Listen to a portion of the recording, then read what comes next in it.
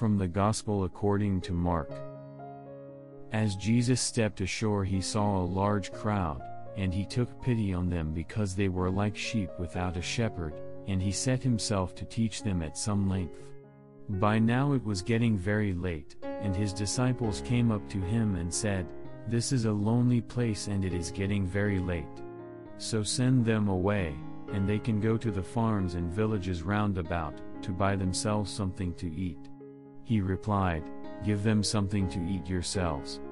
They answered, "Are we to go and spend 200 denarii on bread for them to eat? How many loaves have you?" He asked. "Go and see." And when they had found out, they said, 5, and 2 fish. Then he ordered them to get all the people together in groups on the green grass, and they sat down on the ground in squares of hundreds and fifties. Then he took the 5 loaves and the 2 fish, raised his eyes to heaven and said the blessing, then he broke the loaves and handed them to his disciples to distribute among the people.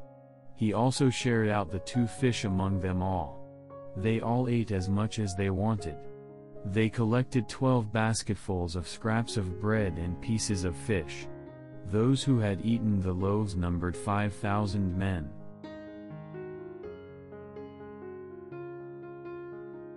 Con questo gesto Gesù manifesta la sua potenza.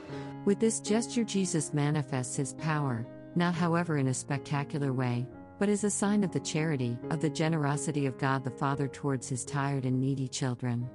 He is immersed in the life of his people, he understands their weariness, he understands their limitations, but he does not let anyone get lost or fail. He nourishes with his word and gives abundant food for sustenance.